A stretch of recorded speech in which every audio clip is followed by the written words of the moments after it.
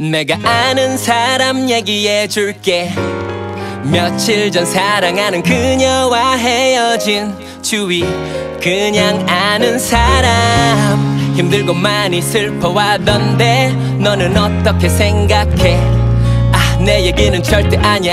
그냥 아는 사람 얘기. 그는 그녀를 너무 사랑했대. 1년을 넘게 만났어도 반하겠대. 여자들 앞에서 싱글이라 하던 그가 친구들에게도 자랑했대.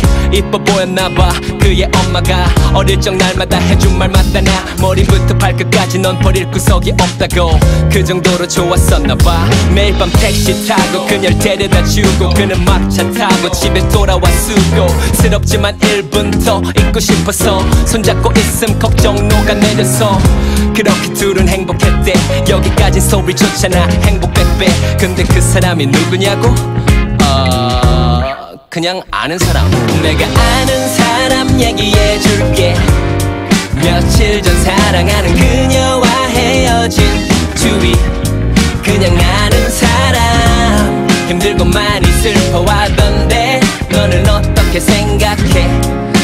내 얘기는 절대 아냐. 그냥 아는 사람 얘기. 뭔가 이상했대 어느 순간부터. 가까웠던 둘 사이에 어색함이 줄곧 왜 그런지 대체 모르겠더라고. 후에 알고 보니 되게 멀리 떠난다고. 그녀 울면서 이제 그만하지. 하얀 손끝에 가재처럼 매달려봤지만 더욱 아파하는 모습에 집게를 놨네. 나는 말해줬어 인정해. 그녀 널 사랑하지 않아. 아냐 몇 번이고 부정했어. 애써 배고픈 거지처럼 구걸했지만 그녀가 준 건 사랑 아닌 동정. 나 너무 슬퍼. 나 방금 나라고 했니? 너무 감정이입했나봐. 이해되지? 근데 어떻게 이렇게 자세히도 하냐고? 친하거든. 내가 아는 사람 얘기해줄게. 며칠 전 사랑하는 그녀와 헤어진 주위 그냥 아는 사람. 힘들고 많이 슬퍼하던데 너는 어떻게 생각해? 내 얘기는 진짜냐.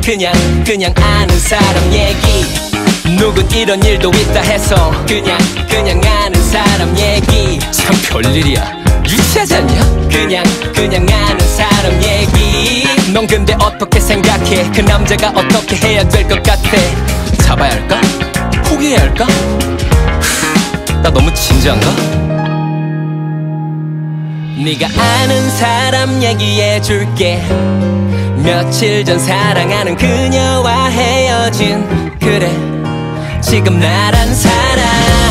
힘들고 많이 슬퍼 그러는데 이걸 어떻게 해야 해? 아니다 아냐 그냥